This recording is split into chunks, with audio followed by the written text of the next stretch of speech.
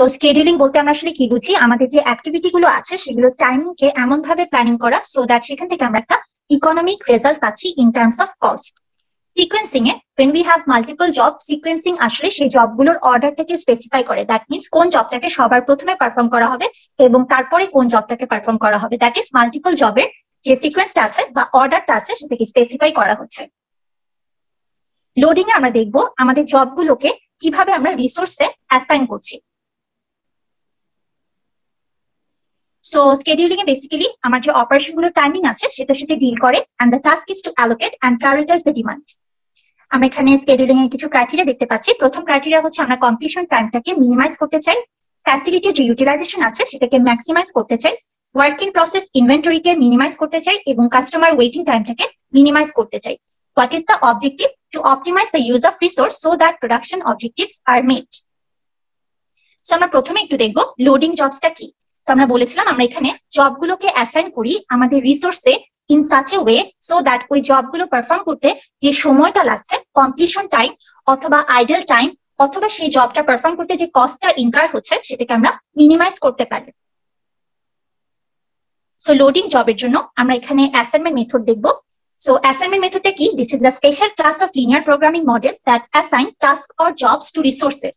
That is আমরা task অথবা জবগুলোকে রিসোর্সে assign করব। Again what is the objective? We want to minimize the cost or time.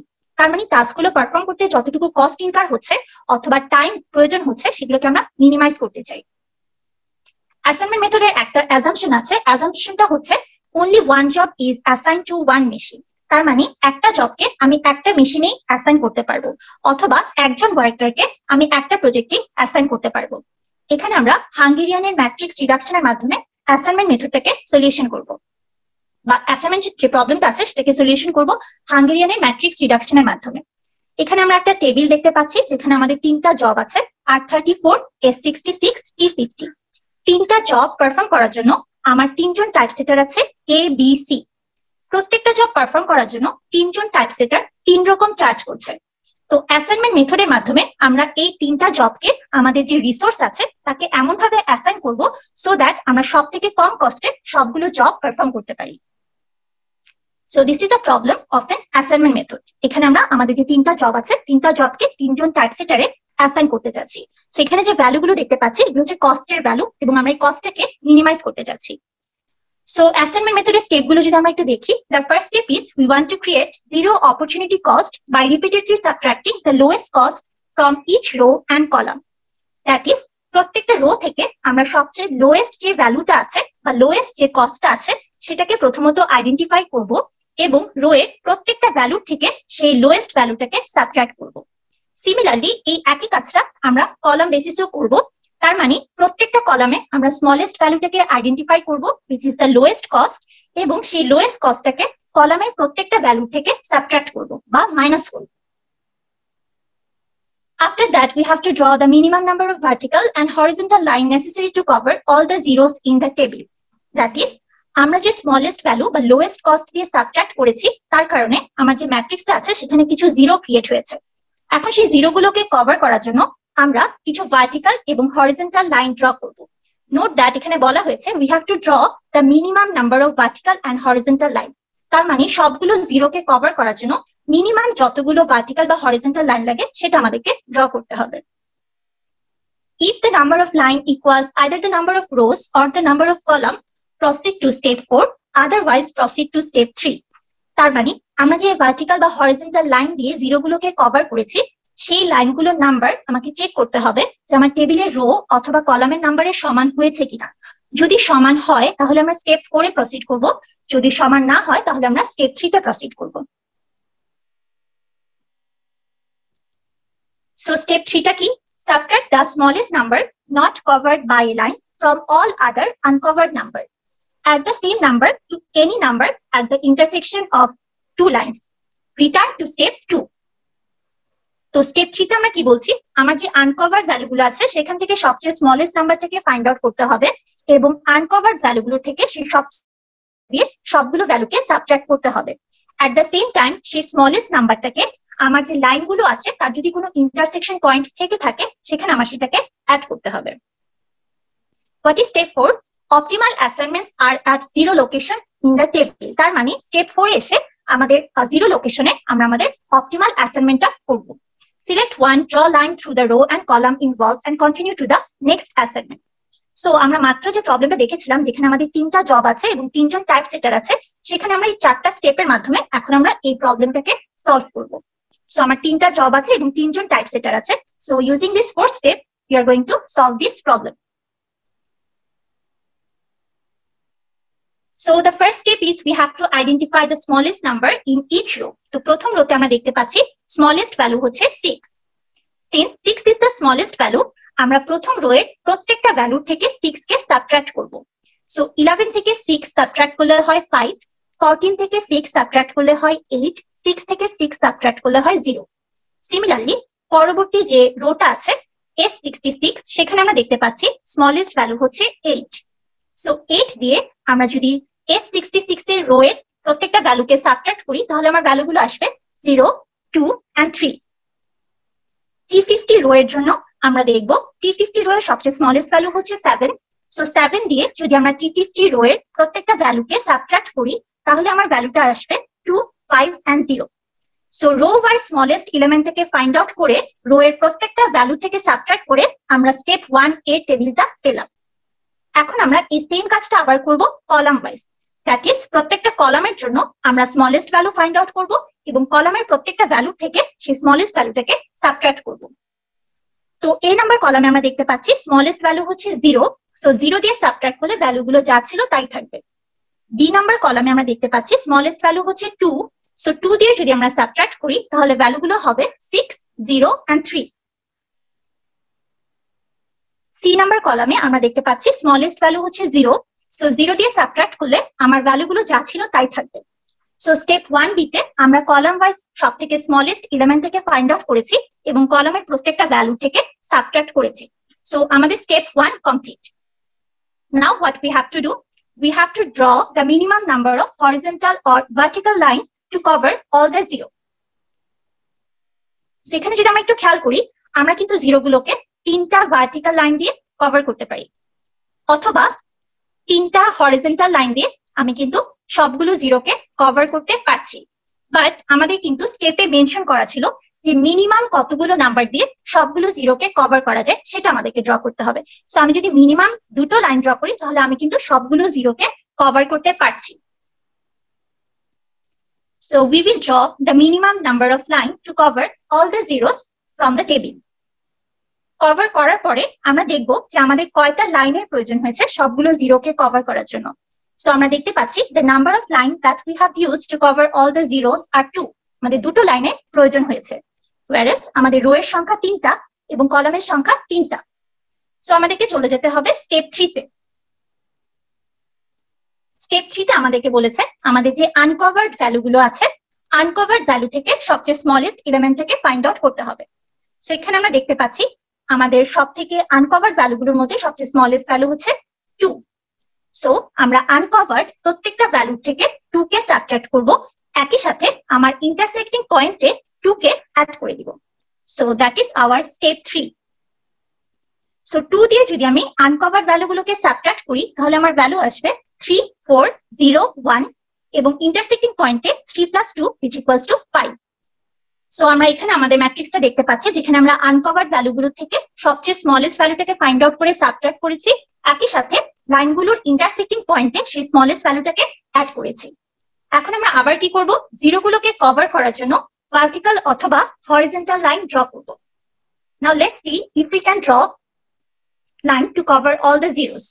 So আমরা এখানে যেভাবেই ড্র করি না কেন, 3টার থেকে কম লাইন ইউজ করে সবগুলো 0 কে কভার করা পসিবল না। So we need minimum 3 lines to cover all the zeros. So আমরা দেখতে পাচ্ছি এখন আমাদের 3টা লাইনের প্রয়োজন হয়েছে সবগুলো 0 কে কভার করার জন্য, একই সাথে আমাদের রো অথবা কলামের সংখ্যা হচ্ছে 3। সো আমরা এখন স্টেপ 4 এ যেতে পারবো, দ্যাট ইজ আমরা অপটিমাল অ্যাসাইনমেন্টটা করতে পারবো। সো আমরা প্রত্যেকটা জবের জন্য তার যে 0 যেখানে আমার অপটিমাল লোকেশনটা পাবো, সেখানে আমি আমার জবটাকে অ্যাসাইন করব।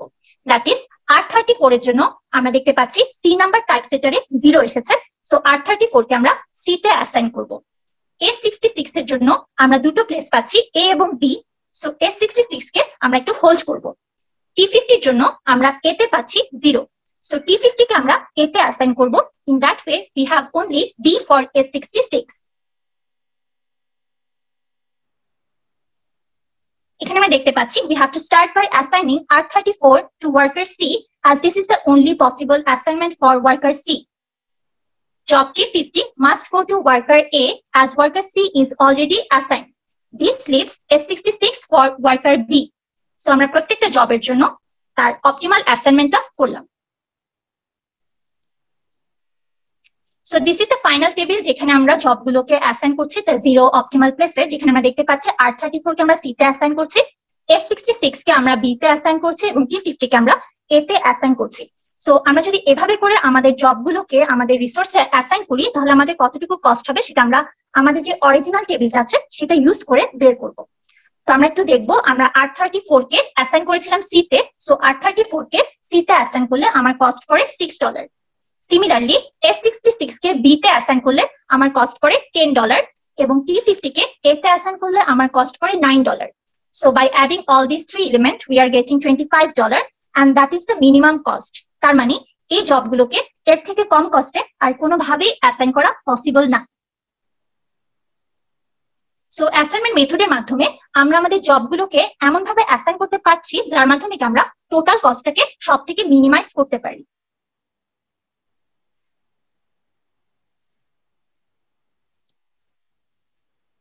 সো এই সেম প্রবলেমটা আমরা পার্সন দ্যাট ইজ কস্টের বেসিসে না হয়ে মেশিন অথবা কমপ্লিশন টাইমের বেসিসেও হতে পারে।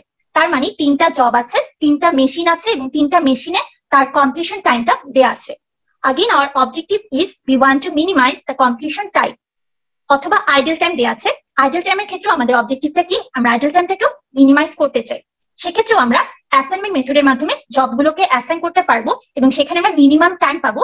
তার মানে তার থেকে কম টাইমে জবগুলোকে আসলে আর অ্যাসাইন করা পসিবল না।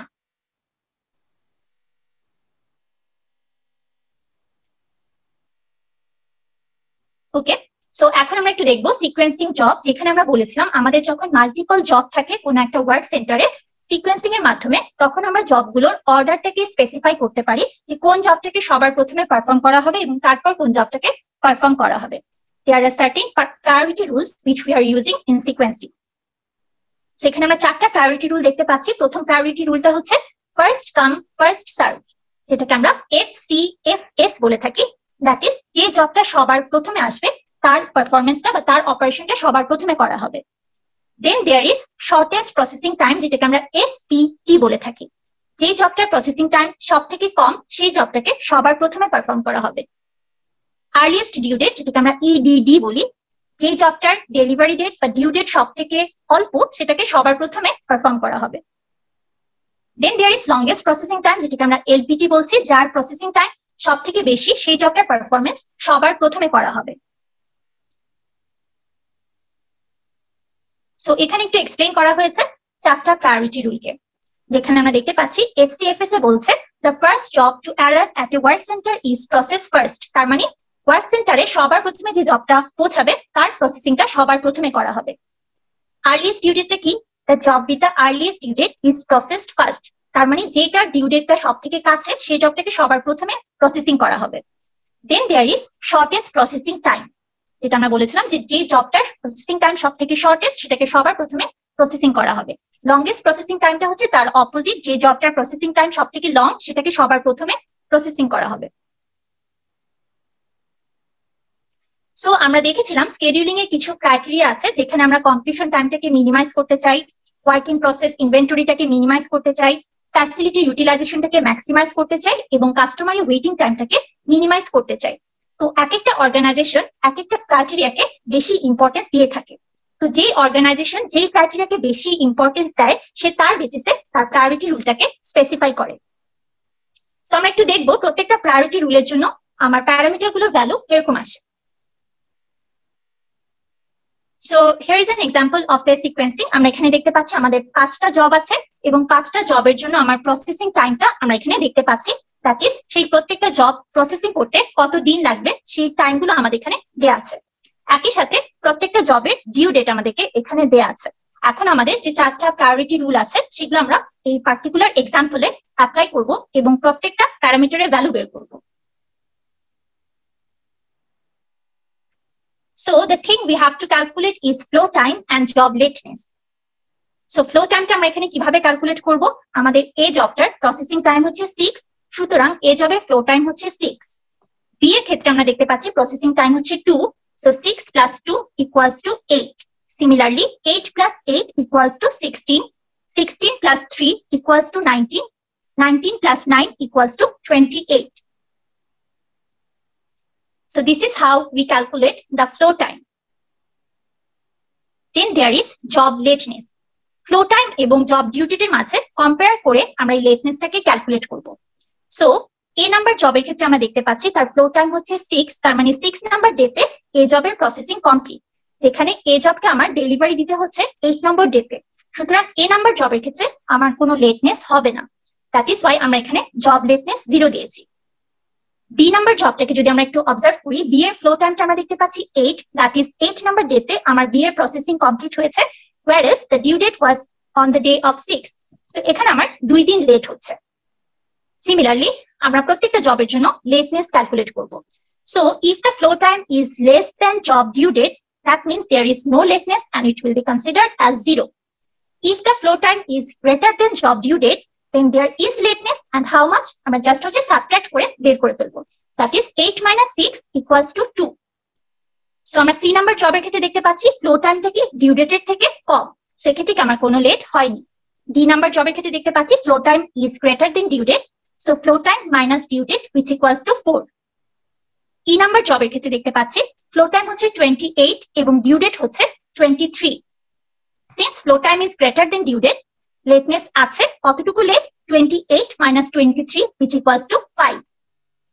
So from the problem, we have to calculate the flow time and lateness for each individual job. After that, আমরা করব যেটা জবে আমাদের যে প্রসেসিং টাইমটা ছিল সেগুলো সবগুলোর ভ্যালুকে অ্যাড করব, সেখান থেকে আমরা পাচ্ছি 28। ফ্লো টাইমের প্রত্যেকটা ভ্যালুকে অ্যাড করব, সেখান থেকে আমরা পাচ্ছি 77 এবং লেটনেসের প্রত্যেকটা ভ্যালুকে সামেশন করে আমরা পাচ্ছি 11। So these are the 4 things that we are going to measure for each priority rule. আমরা এখানে completion time, average completion time calculate করব, ইউটিলাইজেশন ক্যালকুলেট করব, average number of jobs in the system calculate করব এবং average job লেটনেস calculate করব। So এই চারটা parameter calculate করার জন্য আমার এখানে ফ্লো টাইম এবং লেটনেস ক্যালকুলেট করার প্রয়োজন হয়েছে। সো আমরা এখানে একটু দেখব এভারেজ কমপ্লিশন টাইমটা আমরা কিভাবে পাচ্ছি। Summation of total flow time divided by number of job. From the previous table, we can see that the summation of total flow time is 77 and there is 5 jobs. So average completion time টা হবে 77 divided by 5. So আমরা দেখতে পাচ্ছি average completion time টা হচ্ছে 15.4 days. Utilization equals to total job work time, যেটা আমরা previous table এ দেখেছি 28. That will be divided by summation of total flow time, যেটা ছিল 77.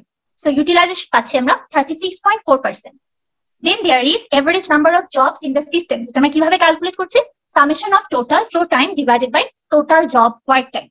So total flow time এর সামেশন ছিল 77 এবং job work time এর টোটাল ছিল 28. So সেখান থেকে আমরা average number of job in the system পাচ্ছি 2.75 jobs. Then there is average job lateness, যেটা আমরা পাচ্ছি total late days থেকে number of job ডিভাইড করে। So total late days হচ্ছে 11 এবং নাম্বার অফ জব হচ্ছে 5, সো সেখান থেকে আমরা পাচ্ছি এভারেজ জব লেটনেস 2.2 ডেজ। এই সেম ফর্মুলাগুলো ইউজ করে আমরা প্রত্যেকটা প্রায়োরিটি রুলের জন্য এই ভ্যালুগুলো বের করব। এভারেজ কমপ্লিশন টাইমটা কতটুকু, ইউটিলাইজেশন কতটুকু, average number of job in the system কয়টা এবং এভারেজ জব লেটনেস কতদিন। সো আমরা জানি যে আমরা কমপ্লিশন টাইমটাকে মিনিমাইজ করতে চাই, ইউটিলাইজেশনকে ম্যাক্সিমাইজ করতে চাই, average number of job in the system that is work in process inventory যেটা সেটাকে আমরা মিনিমাইজ করতে চাই, কাস্টমারের ওয়েটিং টাইমটাকেও আমরা মিনিমাইজ করতে চাই। তো আমি সিকোয়েন্সিংটা কিভাবে করব তার বেসিসে আমার এই যে প্যারামিটার গুলো আছে এগুলোর ভ্যালু কিন্তু চেঞ্জ হচ্ছে। আমরা দেখার চেষ্টা করব যে কোন কিভাবে আমরা সিকোয়েন্সিং করলে আমরা আরো বেটার রেজাল্ট পাই প্যারামিটার গুলোতে। So the next priority rule we are going to use is shortest processing time. আমরা যদি আমাদের ফার্স্ট এক্সাম্পলটাতে চলে যাই, দ্যাট ইজ ফার্স্ট টেবিলটাতে চলে যাই, এখানে যদি আমরা শর্টেস্ট প্রসেসিং টাইম ধরে সিকোয়েন্সিং করি তাহলে আমাদের শর্টেস্ট টাইম হচ্ছে 2, তাহলে সবার প্রথমে আমরা পারফর্ম করব বি নাম্বার জবে, আফটার দ্যাট 3 এর জন্য ডি, দেন 6 এর জন্য এ, 8 এর জন্য সি এবং 9 এর জন্য ই। সো আমার সিকোয়েন্সটা হবে B D A C E. So that আমরা একটু দেখতে পাচ্ছি যে আমাদের শর্টেস্ট প্রসেসিং টাইমের জন্য সিকোয়েন্সটা হচ্ছে B D A C E. So একটু খেয়াল করতে হবে প্রত্যেকটা জবের জন্য প্রসেসিং টাইম এবং ডিউ ডেট কিন্তু আমাদের গিভেন ডেটা। সো আমরা সেই ডেটাগুলোকে ইউজ করছি এবং সেই ডেটাগুলো ইউজ করে আমরা প্রিভিয়াস সিকোয়েন্সিং মেথডটার মতো এখানে আমরা ফ্লো টাইম এবং লেটনেসটাকে ক্যালকুলেট করব। So flow time 2 for 2, 2 plus 3 equals to 5, 5 plus 6 equals to 11, 11 plus 8 equals to 19, 19 plus 9 equals to 28. So flow time এবং ডিউ ডেট কে কম্পেয়ার করে আমরা এখানে লেটনেস পাচ্ছি। ফ্লো টাইম যদি ডিউ ডেটের থেকে কম হয় তার মানে তাকে একটু সময় ওয়েট করতে হচ্ছে না, সো সেখানে আমার কোনো লেট হবে না এবং লেটনেসের ভ্যালুটা হবে 0। আগে ডি নাম্বার জবের ক্ষেত্রে আমরা দেখতে পাচ্ছি ফ্লো টাইমটা ডিউ ডেটের থেকে কম, that is Y লেটনেস is 0। A number জবের ক্ষেত্রে দেখতে পাচ্ছি flow time is greater than due date, how much 11 minus 8 which is 3। C number জবের ক্ষেত্রে দেখতে পাচ্ছি flow time is greater than due date, so 19 minus 18 equals to 1। Similarly, E number জবের জন্য 28 minus 23 which equals to 5. So আমাদের processing টাইমটা summation করলে আবার আগের মতোই হবে 28, বাট ফ্লো টাইমের ভ্যালুটা এবং জব লেটনেসের যে সামেশনের ভ্যালুটা আছে এটা কিন্তু চেঞ্জ হয়ে যাচ্ছে। এখন আমরা সিমিলারলি আবারও এই চারটা average completion time, utilisation, average number of job in the system and average job লেটনেস calculate করব ইউজিং দ্য সেম ফর্মুলা। এখানে আমাদের কোন জিনিসগুলো চেঞ্জ হয়ে গিয়েছে? ফ্লো টাইমটা চেঞ্জ হয়ে গিয়েছে, লেট ডেজটা চেঞ্জ হয়ে গিয়েছে। Whereas total job work time is 28 and number of job is 5. So again আমরা এই ভ্যালুগুলো বের করলাম এবং ভ্যালুগুলোতে আমরা কিছু চেঞ্জ দেখতে পাচ্ছি। আমরা দেখতে পাচ্ছি শর্টেস্ট প্রসেসিং টাইম দিয়ে যদি সিকোয়েন্সিং করা হয়ে থাকে তাহলে এভারেজ কমপ্লিশন টাইমটা কমে যাচ্ছে, ইউটিলাইজেশনটা বেড়ে যাচ্ছে, average number of job in the system কমে যাচ্ছে, এভারেজ জব লেটনেসও কমে যাচ্ছে। সো শর্টেস্ট প্রসেসিং টাইম দিয়ে যদি আমরা সিকোয়েন্সিং করি তাহলে আমরা প্রত্যেকটার ক্ষেত্রে কিন্তু বেটার ভ্যালু পাচ্ছি। এখন আমরা আর্লিয়েস্ট ডিউ ডেট দিয়ে যদি সিকোয়েন্সিং করি তাহলে কিরকম হবে সেটা আমরা একটু দেখবো। সো আমরা আবার আমাদের প্রিভিয়াস টেবিলটাতে চলে যাচ্ছি। এখানে আমরা যদি আর্লিয়েস্ট ডিউ ডেট অনুযায়ী সিকোয়েন্সিং বা অর্ডারটাকে ঠিক করি তাহলে আমরা এখানে দেখতে পাচ্ছি জব ডিউ ডেট সব থেকে স্মলেস্ট ভ্যালু হচ্ছে 6, তাহলে সবার প্রথমে আমাদের আসবে বি, দেন হচ্ছে 8 এর জন্য এ, 15 এর জন্য ডি, 18 এর জন্য সি এবং 23 এর জন্য ই। সো অর্ডারটা হবে B A D C E. So earliest due date ধরে যদি আমরা সিকোয়েন্সিংটা করি তাহলে আমাদের সিকোয়েন্সটা হবে B A D C E. Similarly B A D C E এর প্রসেসিং টাইম এবং ডিউ ডেট আমাদের জানা আছে, আমরা ফ্লো টাইম এবং লেটনেস ক্যালকুলেট করব। ফ্লো টাইমের সামেশন আমরা দেখতে পাচ্ছি 68 এবং লেটনেস দেখতে পাচ্ছি অনেক কমে এসেছে এবং সেটা হচ্ছে অনলি 6 ডেজ। ফ্লো টাইম এবং লেটনেস আমরা প্রিভিয়াস দুটো মেথডের মতো এবার আমরা এখানে সিমিলার ওয়েতে ফ্লো টাইম এবং লেটনেসটাকে ক্যালকুলেট করেছি। সো আমরা যদি একটু ভ্যালুগুলো দেখি, আমার এভারেজ কমপ্লিশন টাইম একটু বেড়েছে, ইউটিলাইজেশন আমাদের শর্টেস্ট প্রসেসিং টাইমে ছিল 43.1%, এখন আমাদের ইউটিলাইজেশন একটু কমে যাচ্ছে, average number of the job in system 2.43 এবং এভারেজ জব লেটনেস হচ্ছে 1.2 ডেজ। সো আমরা আমাদের নেক্সট প্রায়োরিটি রুলে চলে যাই, which is longest processing time. Longest processing টাইমে আমরা দেখবো কোন জবে সব থেকে বেশি সময় লাগছে এবং সেই জবটাকে আমরা সবার প্রথমে পারফর্ম করবো। সো আমরা যদি আমাদের ইনিশিয়াল এক্সাম্পল টেবিলটাতে চলে আসি, সব থেকে লংগেস্ট টাইম হচ্ছে 9 ডেজ। সো সবার প্রথমে আমরা পারফর্ম করবো ই কে, দেন হচ্ছে 8 for C, 6 for a, 3 for D and 2 for B. তার মানে আমার অর্ডারটা হবে E C A D B. So longest processing time অনুযায়ী আমরা যদি সিকোয়েন্সিং করি সেক্ষেত্রে অর্ডারটা হবে E C A D B. So again আমাদের প্রত্যেকটা জবের জন্য প্রসেসিং টাইম জানা আছে এবং ডিউ ডেট জানা আছে। প্রসেসিং টাইম থেকে আমরা ফ্লো টাইমটাকে ক্যালকুলেট করছি, that is 9 for 9, 9 plus 8 equals to 17, 17 plus 6 equals to 23, 23 plus 3 equals to 26, 26 plus 2 equals to 28। Flow time এবং ডিউ ডেটে কম্পেয়ার করে আমরা এখানে লেটনেসটাকে ক্যালকুলেট করছি, লেটনেসের একটা সামেশন ভ্যালু ক্যালকুলেট করছি, ফ্লো টাইম সবগুলো ভ্যালুকে অ্যাড করে summation of flow time is 103। So আমরা যদি এখন আবার একটু ভ্যালুগুলো বের করি, এভারেজ কমপ্লিশন টাইম হচ্ছে অনেক বেড়ে গিয়েছে, which is 20.6 days, ইউটিলাইজেশন অনেক কমে গিয়েছে, which is 27.2%, average number of job in the system অনেক বেড়ে গিয়েছে, এভারেজ জব লেটনেসও কিন্তু অনেক বেড়ে গিয়েছে। সি আমাদের 48 ডেজ আমরা এখানে জব লেটনেসে পাচ্ছি। সো আমরা এখানে চারটা সিকোয়েন্সিং রুল দেখলাম বা চারটা প্রায়োরিটি রুল দেখলাম এবং তার জন্য আমার ভ্যালুগুলো বা ক্রাইটেরিয়া ভ্যালুগুলো কিরকম আসে সেটা আমরা একটু দেখলাম। এখন আমরা চারটা সিকোয়েন্সিং রুলের এই ক্রাইটেরিয়া ভ্যালুগুলোকে যদি কম্পেয়ার করি তাহলে আমরা এরকম একটা কম্পারিজন টেবিল পাচ্ছি। তো এখানে আমরা দেখতে পাচ্ছি শর্টেস্ট প্রসেসিং টাইমের জন্য ম্যাক্সিমাম প্যারামিটার গুলোতে আমরা বেটার ভ্যালু পাচ্ছি। তার মানে এভারেজ কমপ্লিশন টাইম সব থেকে মিনিমাম হচ্ছে শর্টেস্ট প্রসেসিং টাইমে, ইউটিলাইজেশন সব থেকে ম্যাক্সিমাম হচ্ছে শর্টেস্ট প্রসেসিং টাইমে, average number of job in the system সব থেকে মিনিমাম হচ্ছে শর্টেস্ট প্রসেসিং টাইমে, এভারেজ লেটনেস সব থেকে মিনিমাম হচ্ছে আর্লিয়েস্ট ডিউ ডেটে। So this is basically the summary, যেখানে আমরা বলছি যে এমন কোনো সিকোয়েন্সিং রুল নাই যেটা প্রত্যেকটা ক্রাইটেরিয়াতে বেটার রেজাল্ট দেয়। যদিও আমরা দেখেছি যে শর্টেস্ট প্রসেসিং টাইম তিনটা ক্রাইটেরিয়া থেকে বেটার রেজাল্ট দিচ্ছিল, বাট লেটনেসে এসে আর্লিয়েস্ট ডিউ ডেটটা শর্টেস্ট প্রসেসিং টাইম থেকে ভালো পারফর্ম করে। So shortest processing time does well on minimizing flow time and number of job in the system. But shortest processing time moves long job to the end, which may result in dissatisfied customer. তার মানে shortest processing time দিয়ে যদি sequencing করা হয়ে থাকে তাহলে যে জবটার processing টাইমটা সব থেকে বেশি সেটাকে সবসময় সবার পরে করা হবে। সো যে সমস্ত জবের প্রসেসিং টাইমটা বেশি সে সমস্ত জবের কাস্টমারদের মাঝে একটা ডিসস্যাটিসফ্যাকশন ক্রিয়েট হবে। ফার্স্ট কাম ফার্স্ট সার্ভ যে প্রায়োরিটি রুলটা ছিল সেখানে আমরা দেখেছিলাম কোনো ক্রাইটেরিয়াতেই এটা খুব বেশি ভালো রেজাল্ট করছে না, but this is perceived as fair by customer, কারণ কি যে সবার প্রথমে আসছে তাকে সবার প্রথমে সার্ভ করা হচ্ছে। আমরা দেখেছি যে লেটনেস সব থেকে মিনিমাইজ করা যাচ্ছে আর্লিয়েস্ট ডিউ ডেটের মাধ্যমে। তো আসলে অর্গানাইজেশন গুলো কোন ক্রাইটেরিয়াটাকে সব থেকে বেশি ইম্পর্টেন্স দিচ্ছে তার বেসিসে তাদের জবগুলোর সিকোয়েন্সিং করে থাকে। এটা ছাড়াও সিকোয়েন্সিং ডিপেন্ড করে আমার অর্ডারের ভলিউমটা কিরকম, নাম্বার অফ জব কমপ্লেক্সিটি কিরকম, ডিমান্ড কিরকম, তার উপরও ডিপেন্ড করছে। তো আজকের লেকচারটা আমরা যেটা দেখবো সেটা হচ্ছে এন সংখ্যক জবকে যদি দুটো মেশিনের মধ্যে আমি সিকোয়েন্সিং করতে চাই তো সেখানে আমরা কিভাবে জনসনস রুল ইনকর্পোরেট করতে পারি। So this is basically a problem for sequencing N jobs on two machines using Johnson's rule. N job মানে হচ্ছে দুই অথবা তার থেকে বেশি সংখ্যক জব এবং প্রত্যেকটা জবের দুটো মেশিনে যেতে হবে বা দুটো ওয়ার্ক স্টেশনে যেতে হবে। সেক্ষেত্রে আমরা আমাদের যে এন সংখ্যক জবগুলো আছে সেটা সিকোয়েন্সিংটা কিভাবে করব তার জন্য জনসনস রুলের একটা অ্যাপ্রোচ আছে, আমরা সেটা আজকে একটু দেখার চেষ্টা করব। So this problem basically deals with two or more jobs that passes through the same two machine or work center.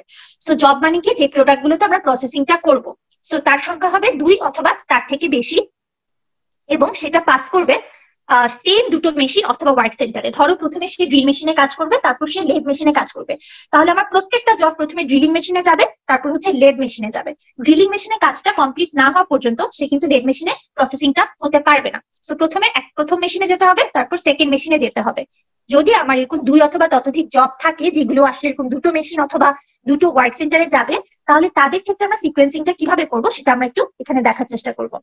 So using Johnson's rule, our objective is we want to minimize the total production time and idle time. তার মানে তোমার এই two অথবা তার থেকে বেশি সংখ্যক যে জব মানে এন সংখ্যক জব প্রডিউস করতে তোমার যে প্রোডাকশন টাইমটা লাগবে সেই টোটাল প্রোডাকশন টাইমটাকে আমরা মিনিমাইজ করতে চাই এবং প্রত্যেকটা মেশিন অথবা ওয়ার্ক সেন্টার আইডেল বসে আছে, তার মানে সে কোনো প্রোডাকশন করছে না, এই যে আইডেল টাইম বসে আছে এই টাইমটাকে আমরা মিনিমাইজ করতে চাই। So before go to a problem, let's see what are the steps of Johnson's rule. First of all, we have to identify or list all the jobs and times for each work center. তার মানে আমরা যে বললাম N সংখ্যক job, এই N সংখ্যক জবকে list করা এবং প্রত্যেকটা জবের দুটো ওয়ার্ক সেন্টারে অথবা মেশিনে কতটুকু সময় লাগবে প্রসেসিং করতে সেটাকে আইডেন্টিফাই করা। This is the first step. After that, we have to choose the job with the shortest activity time. If that time is in the first work center, schedule the job first. If it is in the second work center, schedule the job last. তার মানে আমরা যখন সবগুলো জবকে তার টাইমের বেসিসে প্রত্যেকটা work সেন্টারে কতটুকু সময় লাগছে তার বেসিসে লিস্টিং করছি, আফটার দ্যাট আমরা কি করব, আমার যে টেবিলটা ক্রিয়েট হলো বা যে লিস্টটা ক্রিয়েট হলো সেখানে দেখবো সব থেকে স্মলেস্ট এলিমেন্ট কোনটা বা সব থেকে শর্টেস্ট মানে সব থেকে কম সময় কোন জবটার ক্ষেত্রে লাগতেছে সেটাকে প্রথমে আমরা চুজ করব। তারপর দেখবো এই যে শর্টেস্ট অ্যাক্টিভিটি টাইমটা আছে এটা কি প্রথম ওয়ার্ক সেন্টারে নাকি দ্বিতীয় ওয়ার্ক সেন্টারে। যদি প্রথম ওয়ার্ক সেন্টারে হয় তাহলে সেই জবটাকে প্রথমে স্কেডিউল করব, যদি সেই শর্টেস্ট টাইমটা সেকেন্ড ওয়ার্ক সেন্টারে হয় তাহলে সেই জবটাকে সবার লাস্টে স্কেডিউল করব। তো আমরা একটু পরে একটা প্রবলেম দেখবো, আমরা দেখবো যে আমরা কিভাবে করে শর্টেস্ট টাইমটাকে আইডেন্টিফাই করছি এবং কিভাবে করে সেটাকে স্কেডিউল করছি। Once a job is scheduled, it is eliminated from the list. তার মানে কোন একটা জবকে যখন আমি স্কেডিউল করে ফেলবো তখন আমি সেটাকে লিস্ট থেকে কেটে দিব, তার মানে তারপরে আমরা বাকি জবগুলোর জন্য সিকোয়েন্সিংটা করব। Repeat step 2 and 3 working toward the center of the sequence. তার মানে আমাদের এই স্টেপ 2 এবং 3 কন্টিনিউ করে যেতে হবে যতক্ষণ পর্যন্ত আমার প্রত্যেকটা জবকে আমি সিকোয়েন্সিং বা স্কেডিউলিং করে ফেলছি। সো এটা হচ্ছে আমার জনসনস রুলের স্টেপ গুলো। So let's go to a problem and see how using this step we can solve this problem. আমাদের অবজেক্টিভটা কি? আমরা টোটাল প্রোডাকশন টাইমটাকে মিনিমাইজ করতে চাই, অথবা আমাদের যে দুটো ওয়ার্ক সেন্টার এবং মেশিন আছে সেগুলো যে আইডল টাইমটা আছে সেটাকে আমরা মিনিমাইজ করতে চাই। So let's see a problem. আমরা এখানে দেখতে পাচ্ছি যে আমাদের এখানে জব আছে 5টা, যেটা হচ্ছে n সংখ্যক জব। আমরা বলেছিলাম 2 অথবা তার থেকে বেশি সংখ্যক জব থাকবে। সো আমরা এখানে দেখতে পাচ্ছি যে আমাদের 5টা জব আছে। 5টা জবই প্রথমে ওয়ার্ক সেন্টার 1 এ যাবে, তারপর ওয়ার্ক সেন্টার 2 তে যাবে। ওয়ার্ক সেন্টার 1 এ আমরা দেখতে পাচ্ছি ড্রিল প্রেস, এটা একটা মেশিন, ড্রিল মেশিন, এবং ওয়ার্ক সেন্টার 2 তে আমরা দেখতে পাচ্ছি একটা মেশিন আছে, লেড মেশিন। সো প্রত্যেকটা জব প্রথমে ড্রিল মেশিনে মেশিনিং হবে, তারপর সেটা হচ্ছে লেড মেশিনে যাবে। প্রত্যেকটা জবের দুটো ওয়ার্ক সেন্টারে কতটুকু করে সময় লাগবে সেটা আমরা স্টেপ 1 এ আইডেন্টিফাই করব, যে প্রত্যেকটা ওয়ার্ক সেন্টারে প্রত্যেকটা জবের কতটুকু সময় লাগছে। এখন আমার জব আছে 5টা। সো সিকোয়েন্সিং করার জন্য আমি এখানে একটা ঘর বানালাম যেখানে আমার 5টা প্লেস আছে। সো আমরা এখন কি করব? আমরা হচ্ছে বের করব আমার এখানে শর্টেস্ট টাইম কত। শর্টেস্ট টাইম যেই জবে আছে সেটাকে আমরা আইডেন্টিফাই করব। সো আমরা যদি একটু টেবিলের ভ্যালুগুলোকে অবজার্ভ করি, what is the smallest value? 2. So let's say this is the smallest value. So এই যে 2 ধরে নিলাম এটা হচ্ছে 2 মিনিট। এখন এই জবে 2 মিনিট সময় লাগছে ওয়ার্ক সেন্টার 2 তে। যেহেতু এটা ওয়ার্ক সেন্টার 2 তে লাগছে, তো একে যখন আমি প্লেস করব, আমি কিন্তু ফার্স্টে প্লেস করব না, লাস্টে স্কেডিউল করব। দ্যাট ইজ আমি এই জায়গাতে একে বসাবো। কারণ আমরা যদি একটু আমাদের রুলসটাতে বা স্টেপগুলোতে দেখে আসি, যে যদি হচ্ছে শর্টেস্ট অ্যাক্টিভিটি টাইমটা সেকেন্ড ওয়ার্ক সেন্টারে হয়, তাহলে সেই জবটাকে সবার লাস্টে স্কেডিউল করতে হবে। সো দ্যাট ইজ ওয়াই আমরা যখন পেলাম যে আমার এখানে শর্টেস্ট টাইম হচ্ছে 2, যেহেতু এ জবের ক্ষেত্রে ওয়ার্ক সেন্টার 2 এর সময়, তাই আমরা একে সবার লাস্টে প্লেস করব। এবং যখন আমি একে এখানে প্লেস করব, তখন আমি এর যে লাইনটা আছে এটাকে আমি কেটে দিব, কারণ কি এটা সিকোয়েন্সিং করা আমার হয়ে গিয়েছে। So let's see how we are going to do this. Okay, next smallest time কতটুকু? 3. ম্যাম বি হবে ফার্স্টে। এক্স্যাক্টলি, দেখো যেহেতু আমার নেক্সট স্মলেস্ট টাইম হচ্ছে গিয়ে 3 হচ্ছে ওয়ার্ক সেন্টার 1 এ। যেহেতু সে ওয়ার্ক সেন্টার 1 এ, সুতরাং বি কে যখন আমি প্লেস করবো, আমি কিন্তু এই ঘরে, দ্যাট ইজ ফার্স্ট যে আমার অ্যাভেলেবল স্পেসটা আছে সেখানে আমি এটাকে স্কেডিউল করবো। স্কেডিউল করার পর আমি হচ্ছে বি লাইনটাকে কেটে দিব। সো আমরা যদি একটু দেখি, সো আমরা দেখতে পাচ্ছি যে আমরা এখানে 3 কে সিলেক্ট করেছি। 3 যেহেতু ওয়ার্ক সেন্টার 1 এ আছে, বি হচ্ছে প্রথম দিক থেকে আমরা এটাকে স্কেডিউল করবো। তো এখন আমার বি কে সিকোয়েন্সিং আমরা নিয়ে এসেছি, সো বি কে আমি কেটে দিচ্ছি। আফটার দ্যাট আমার স্মলেস্ট এলিমেন্ট হচ্ছে 4 যেহেতু ওয়ার্ক সেন্টার 2 তে আছে, সুতরাং লাস্ট থেকে অ্যাভেলেবল যে স্পেসটা আছে সেখানে আমরা সি কে নিয়ে আসবো। দেন আমি সি কেও এলিমিনেট করে দিচ্ছি। আমার বাকি আছে ডি আর ই। এখানে আমরা সব থেকে স্মলেস্ট ভ্যালু পেলাম 7 হচ্ছে ই তে, ওয়ার্ক সেন্টার 1 এ আছে। যেহেতু ওয়ার্ক সেন্টার 1 এ আছে, সুতরাং আমি একে শুরু থেকে যে প্লেসটা অ্যাভেলেবল আছে, দ্যাট ইজ সেকেন্ড যে ঘরটা আছে, সেখানে আমরা ই কে অ্যাসাইন করে দিচ্ছি। তো এখানে একটা জিনিস একটু দেখো, আমরা ডি আর ই এর ভ্যালুগুলো যখন কম্পেয়ার করছি, এখানে দুটো ইকুয়াল অ্যামাউন্টের ভ্যালু আছে, মানে দুটো 7 পাচ্ছি। সো এরকম যদি দুটো সমান সমান ভ্যালু পাও, ইটস আপ টু ইউ যে তুমি কোনটাকে নিয়ে কাজ করবা। ফর এক্সাম্পল, আমি যদি ই কে না নিয়ে ডি কে নিতাম, তাহলে কিন্তু আমার রেজাল্ট একই আসতো, কারণ ডি হচ্ছে গিয়ে আমরা যে 7 মিনিট পেয়েছি সেটা কিন্তু ওয়ার্ক সেন্টার 2 তে। সো লাস্ট থেকে যে অ্যাভেলেবল স্পেসটা আছে সেখানে আমার ডি কে অ্যাসাইন করতে হবে, তার মানে এই ঘরে আমাকে ডি কে অ্যাসাইন করতে হবে। সো ইকুয়াল ভ্যালু পেলে ইটস আপ টু ইউ যে তুমি কোনটাকে নিয়ে কাজ করবা। যেটাকে নিয়ে কাজ করো একই রেজাল্টই আসবে। আচ্ছা, আমার তাহলে ই সিকোয়েন্সিং হয়ে গেল। বাকি আছে আমার ডি। ডি এর ক্ষেত্রে আমাদের একটা প্লেসই অ্যাভেলেবল আছে, সেখানে আমরা সেটাকে বসিয়ে দিলাম। তো জনসনস রুলের মাধ্যমে আমার যে যতগুলো জব আছে সেটা সিকোয়েন্সিংটা কিরকম হবে, মানে কার পারফরমেন্সটা আমি আগে করব, সেটা কিন্তু আমরা বের করে ফেলতে পারলাম কিভাবে। এবং এই যে আমরা একটা সিকোয়েন্সিং অর্ডার পেয়েছি, বা BEDCA, this is the most optimum way. তার মানে এভাবে করে আমরা যদি প্রোডাকশনটা করি, তাহলে সব থেকে কম সময় তুমি প্রোডাকশনটা করতে পারবা, এবং দুটো যে ওয়ার্ক সেন্টার আছে সেটা হচ্ছে সব থেকে কম সংখ্যক টাইমে আইডল থাকবে। তো আমরা এখন একটু দেখবো যে আমরা স্টার্টিং টাইম ফিনিশ টাইম অনুযায়ী দুটো ওয়ার্ক সেন্টারে টাইম গুলো কিভাবে আমরা ডিফাইন করি, সেটা আমরা এখন একটু দেখবো। তার আগে একটু বলো, up to this do you have any question? না ম্যাম, বুঝছি। আচ্ছা, সো আমরা এখন একটু আমরা টাইম ফ্রেমটাকে ড্র করব। প্রত্যেকটা জবের জন্য আমরা হচ্ছে স্টার্টিং টাইম এবং ফিনিশিং টাইম দিয়ে দুটো ওয়ার্ক সেন্টারের জন্য টাইম ফ্রেম গুলোকে ড্র করব। So let's go to that. আমাদের এখানে দুটো ওয়ার্ক সেন্টার আছে। So work centre 1, work centre 2। So work centre 2 তে যাওয়ার আগে আমরা ওয়ার্ক সেন্টার 1 এ টাইম ফ্রেমটাকে ড্র করব। খেয়াল করো, এখানে আমার জবের যে সিকোয়েন্সটা আছে সেটা হচ্ছে BEDCA। তাহলে সবার প্রথমে ওয়ার্ক সেন্টার 1 এ আমি বি এর কাজ শুরু করব। এখন দেখো, প্রথমে বি নাম্বার যে জবটা আছে সেটা ওয়ার্ক সেন্টার 1 এ সময় লাগছে 3 মিনিট। তাহলে 0 মিনিটে তুমি যদি প্রসেসিং শুরু করো, এই প্রসেসিংটা কমপ্লিট হবে 3 মিনিটে। 3 মিনিটে বি এর কাজ শেষ হয়ে যাবে এবং বি কে রিলিজ করে দেওয়া হবে। দেন আমরা কার কাজ শুরু করব? ই এর কাজ। এখন দেখো, ই ওয়ার্ক সেন্টার 1 এ 7 মিনিট সময় নিচ্ছে। তাহলে 3 মিনিট সময় থেকে তুমি যদি ই এর কাজ শুরু করো 3 + 7 10 মিনিট ধরে ই এর প্রসেসিং হবে। ই এর পর নেক্সট আমার ওয়ার্ক সেন্টার 1 এ আমরা ডি এর প্রসেসিং করব। ডি নাম্বার যে জবটা আছে সেটা ওয়ার্ক সেন্টার 1 এ সময় নিচ্ছে 10 মিনিট। তাহলে 10 মিনিট থেকে কাজ শুরু করেছি, 10 + 10 20 মিনিট ধরে আমরা ডি এর প্রসেসিং করছি। ডি এর পর আসবে সি, আমরা এখান থেকে সিকোয়েন্সিং অর্ডারটা পাচ্ছি এবং টেবিল থেকে আমরা ওয়ার্ক সেন্টার 1 এ কতটুকু সময় লাগছে সেটা পাচ্ছি। সি নাম্বার জবের ক্ষেত্রে দেখো ওয়ার্ক সেন্টার 1 এ সময় লাগছে 8 মিনিট।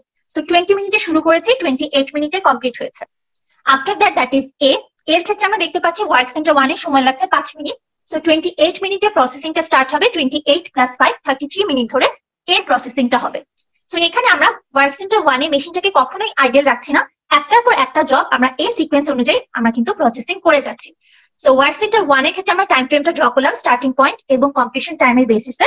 এখন আমরা চলে যাব ওয়ার্ক সেন্টার 2 তে। ওয়ার্ক সেন্টার 2 তে সবার প্রথমে আমরা কার প্রসেসিং করব বলো তো? স্যার ম্যাম স্মলেস্ট যেটা এ ম্যাম এ। আচ্ছা 0 থেকে 2। আচ্ছা সবার প্রথমে তোমরা বলছো আমরা এর জব করব, কেন?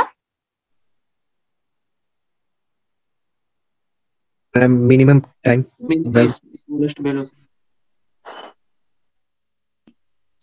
সো একটু খেয়াল করো, আমরা শুরুতেই বলেছিলাম আমাদের যে জবগুলো আছে জবগুলোর অবশ্যই প্রথমে ওয়ার্ক সেন্টার 1 এ যেতে হবে, তারপর ওয়ার্ক সেন্টার 2 তে যেতে হবে। তার মানে ওয়ার্ক সেন্টার 1 এ কাজ কমপ্লিট না হলে সে কিন্তু কখনো ওয়ার্ক সেন্টার 2 তে যেতে পারবে না। সো টাইম ফ্রেমটা যখন ড্র করব sequence must be follow BEDCA, ঠিক আছে? এই সিকোয়েন্সে আমাদের করতে হবে। শর্টেস্ট টাইমিং বেসিসে আমরা কিন্তু সিকোয়েন্সিং এর অর্ডারটাকে ডিফাইন অলরেডি করে ফেলেছি।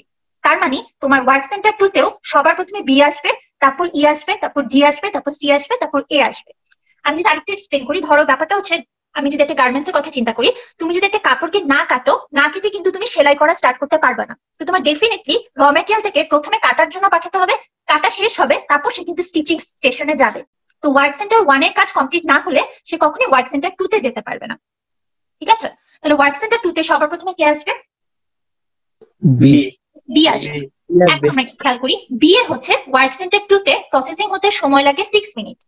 এখন আমার কোশ্চেন হচ্ছে বি ওয়ার্ক সেন্টার 2 তে কাজ শুরু করবে কখন?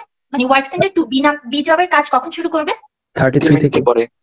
33 থেকে নো ম্যাম 3 মিনিটের পর থেকে। 3 মিনিটের পর থেকে। সবাই একটু খেয়াল করো, বি নাম্বার যে জবটা আছে সেটা প্রথমে ওয়ার্ক সেন্টার 1 এ যাবে, 3 মিনিট ধরে তার হচ্ছে ওয়ার্ক সেন্টার 1 এ কাজ হবে, 3 মিনিট পর তার কাজ কমপ্লিট হয়ে গিয়েছে এবং সে তখন ওয়ার্ক সেন্টার 2 তে প্রবেশ করবে। সো এভাবে করে দেখো, প্রথমে ওয়ার্ক সেন্টার 2 যেটা ছিল তার সবার আগে বি এর অপারেশনই করতে হবে, কিন্তু বি হচ্ছে প্রথমে ওয়ার্ক সেন্টার 1 এ আছে। তাহলে সে 0 থেকে 3 মিনিট আইডিয়াল বসে থাকবে। 3 মিনিটে বি নাম্বার জবটা ওয়ার্ক সেন্টার 1 থেকে রিলিজ হয়ে ওয়ার্ক সেন্টার 2 তে প্রবেশ করবে। ওয়ার্ক সেন্টার 2 তে বি এর প্রসেসিং টাইম হচ্ছে 6 9 মিনিট ধরে সে হচ্ছে ওয়ার্ক সেন্টার 2 তে আছে। আচ্ছা নেক্সট দেখো, বি এর পরে আমি হচ্ছে ই এর প্রসেসিং করব। এখন 9 মিনিট টাইমে ওয়ার্ক সেন্টার 2 কি ই এর প্রসেসিং স্টার্ট করতে পারবে? No ma'am. কারণ ই তো প্রিপেয়ার হচ্ছে 10 মিনিট পরে। এক্স্যাক্টলি। তাহলে দেখো আমরা এখন যখন ই কে আনবো আমরা দেখবো যে আমার ওয়ার্ক সেন্টার 2 বি এর কাজ কিন্তু 9 মিনিটে কমপ্লিট করে ফেলেছে, কিন্তু ই নাম্বার যে জবটা আছে সেটা এখনো ওয়ার্ক সেন্টার 1 এ আছে। তাহলে ওয়ার্ক সেন্টার 2 কে আবারও 1 মিনিট কিন্তু আইডল বসে থাকতে হবে। দেখো সে 1 মিনিট আইডল বসে আছে এবং 10 মিনিটে ই যখন ওয়ার্ক সেন্টার 1 থেকে বের হচ্ছে তখন সে ঠিক 10 মিনিটে ওয়ার্ক সেন্টার 2 তে প্রবেশ করছে এবং ওয়ার্ক সেন্টার 2 তখন ই এর প্রসেসিং করা স্টার্ট করেছে। আমরা দেখতে পাচ্ছি যে ই হচ্ছে ওয়ার্ক সেন্টার 2 তে সময় নেবে 12 মিনিট। তাহলে 10 + 12 22 মিনিট ধরে E number job work centre 2 তে থাকবে। এখন কি তার অপেক্ষা করতে হবে ডি নাম্বার জবের জন্য? নো ম্যাম, ডি নাম্বার তো প্রিপেয়ার অলরেডি ক্রস করেছে।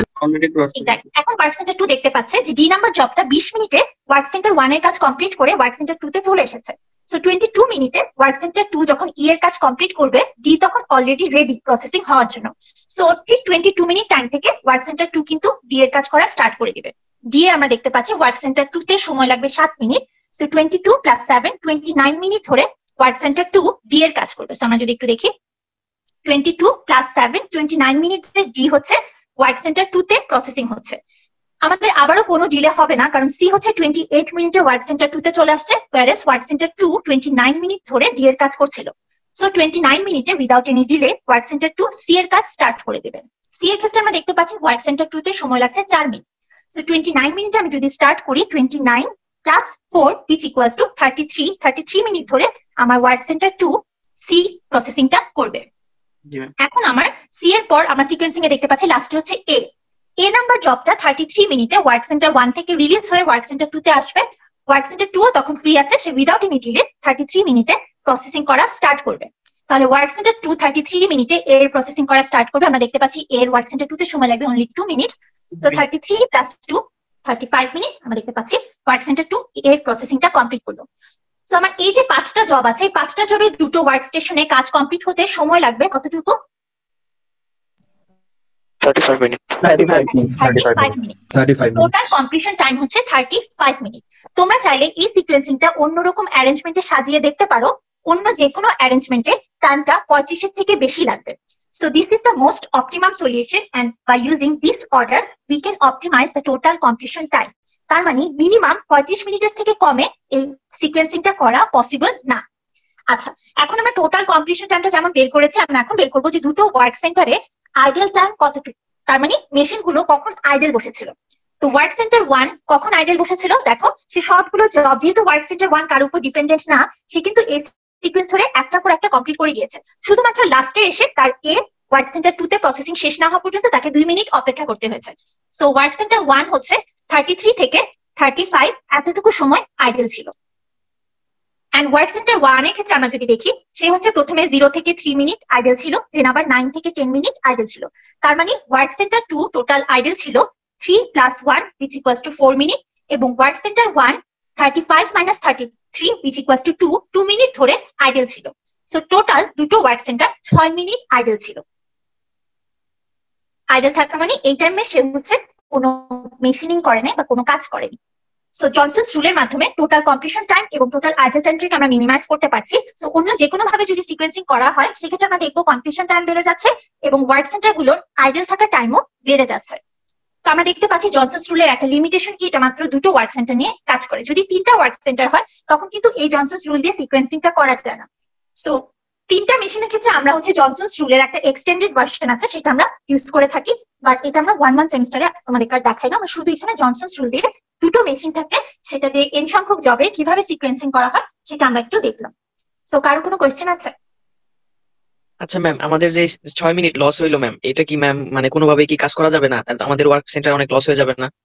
আচ্ছা, সো আসলে তুমি এই টাইমে কোনোটারই কাজ কিন্তু আসলে করতে পারছো না, কারণ দেখো তুমি যে বি এর কাজটা করতে পারবে না, কারণ বি তখন ওয়ার্ক সেন্টার 1 এ আছে, এবং বাকিগুলো কাজও করতে পারবে না কারণ কি সেগুলো ওয়ার্ক সেন্টার 1 এ কাজই হয়নি। সো তোমাকে ওয়েট করতে হবে, but this is the most optimum solution. আমাদের আইডিয়াল থাকতেই হয় কখনো না কখনো, যেহেতু জবগুলো ইন্টারডিপেন্ডেন্ট, একটা ওয়ার্ক স্টেশন থেকে বের হয়ে আরেকটা ওয়ার্ক স্টেশনে ঢুকবে, সো কিছু না কিছু সময় তাকে আইডিয়াল থাকতে হয়। অবজেক্টিভটা থাকবে আইডিয়ালটাকে কত কমানো যায়, কিভাবে সিকোয়েন্সিং করলে আমার এই আইডিয়াল টাইমটাকে কমানো যায়। তোমরা যদি দেখবা, তোমরা যদি ABCDE ধরে সিকোয়েন্সিং করো, এই মেশিনগুলোর আইডিয়াল থাকার টাইমটা আরো বেড়ে যাবে। মানে এর থেকে আর কি কম হবে না? এর থেকে কম হবে। আমাদের যে রিকোয়ারমেন্ট আছে, মানে টাইমগুলো যদি এরকম হয়, এই রিকোয়ারমেন্টে এর থেকে অপটিমাম সলিউশন আমরা আর পাবো না।